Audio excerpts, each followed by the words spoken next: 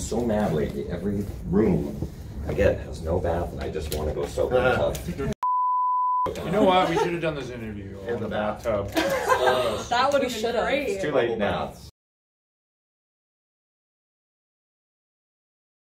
Ooh, you know, there's quite a few. Ted Bundy, I think, was something that, and Black Hole.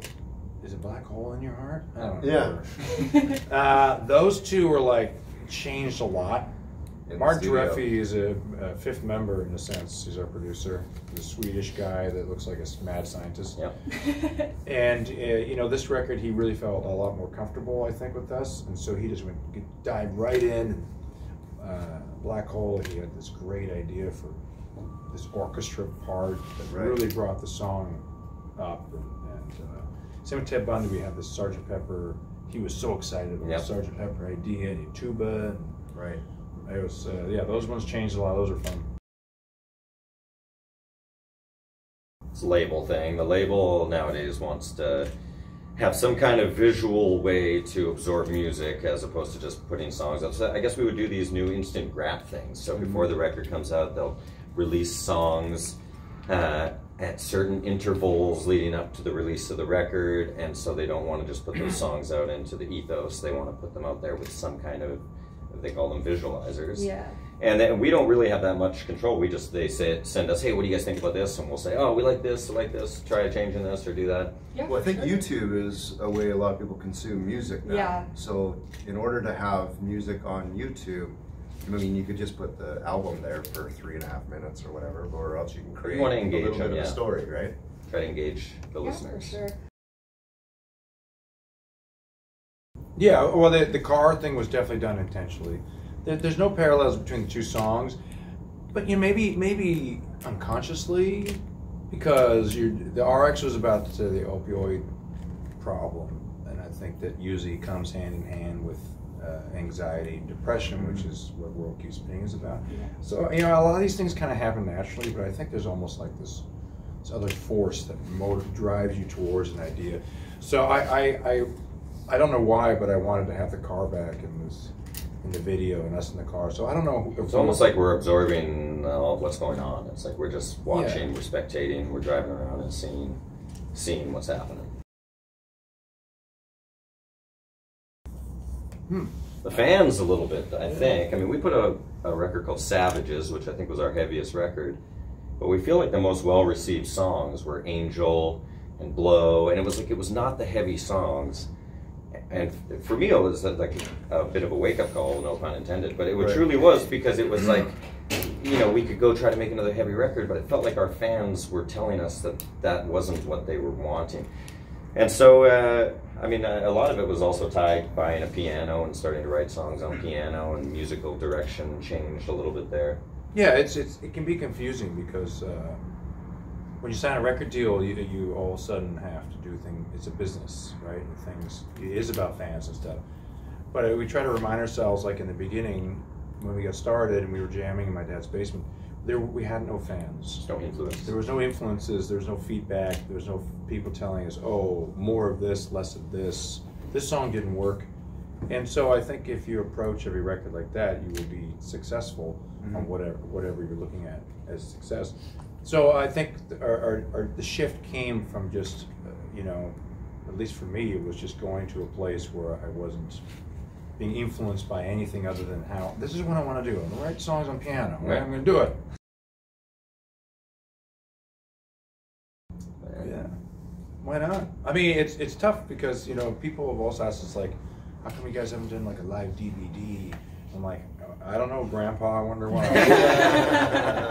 So it's tough now to release even, we are confused why we're still releasing albums. It's like, and we want to, obviously. It's more like the label is, people are digesting music so quickly now, we can't even make music fast enough. So I'm all about it. You know, one day, be fun. I don't know. Yeah, it would be fun. Joe, go first. No, I don't know. Go. Well, I mean, it would be Say Nothing. I feel like we've made some great records in the past, but with Say Nothing, it feels different. It feels like it's an important record. It feels like the context and the content of the songs are important, and it's cool because I feel like doing stuff like this and talking to people and hearing people ask questions about the content and the context, it feels like we're talking about important stuff that really affects people's lives. And so, I mean, it's rewarding to be doing something like that after being in the business for 20 years. Feel like you're actually making music and your music's helping people too. Yeah, right. For sure. So, I mean, for me, it's say nothing. I don't know that anybody. I feel the same. Absolutely. All of you say nothing? I would say nothing. Yeah. Yeah, I think probably say nothing. You know, the problem is for me at least, the lyricist is that once I write a lot of the stuff, it's like gone. I don't want to hear it anymore. It's like therapy in a sense. Yeah, like you get it all out there. Yeah. So like I went back and listened to some of our stuff on our first record because we're playing some stuff from the first record, and I'm like, who is this? Like, I sound completely different. I remember stuff that we did. Yeah. Because I just don't. People like, you listen to your music? It's like, no, I just don't. So Say Nothing is fresh in the mind for me. So that's something that I'm super proud of. Yeah, but in 2 years, I will have probably forgotten about this record. Yeah, interesting. Yeah, it's nostalgia. So Tragically Hip was like, you know, I had quite a few friends that was their all-time favorite. Like, we always listened to. I remember the back of Raymond DeJuice's truck, and he had this like king cab where he sit sideways. It was just like, and it sucked, but just his favorite band and Jeff Kane's favorite band, just Tragically Hip all the time. And so we just grew up on it. So it wasn't even like a musical influence; it was a cultural influence. Yeah. So it's yeah, it was really sad. You never know. We never say no to anything. We're always open to collaborating with. And we're actually not on his label anymore. That's Not true. anymore? No, Okay. on this current record. So we don't know. Maybe he wouldn't want to collaborate with us. That's true. It's possible. Who knows?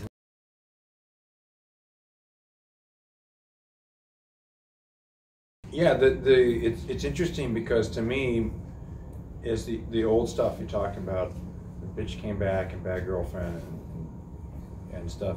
To me, that makes me feel, that seems to be more squirmy lyrics, which is ironic because I think with a lot of our fans, they're much more comfortable listening to Bad Girlfriends and Bitch Came Back, and the more misogynistic stuff. Where our new stuff, I feel so comfortable talking about that it seems like it's very squirmy. You know what I'm talking about? Squirmish for a lot of our fans. Squeamish. Squeamish. Is it squeamish? No, squirmish works. Squeamish sounds like you're gonna throw up. Very You know what I'm talking about? Yeah. It makes people uncomfortable to talk about domestic abuse. Yeah. What was weird is we were playing a show the other night, and I was doing History of Violence, which is about, and this girl and her boyfriend were in the front row, and she just stared at him the whole time. And I was like, it was weird. He would not look at her. Some awkward tension there. I have no idea what it could have been, but yeah. So I think that it's interesting. It's hard to gauge, right? Because there's a lot of stuff that's heavy, and a lot of people they want us sometimes to just shut up and play. Mm-hmm. Yeah.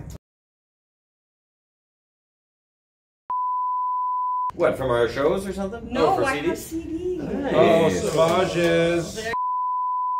You want a tidbit for Savages is that because it was our 5th record, we were going to make the V, or we did, or the V was going to be like big, or it was in some of the promo stuff, the V was like 5. Yeah. And so people were like, so your new record, Savages. Savages. Yeah. What? Savages.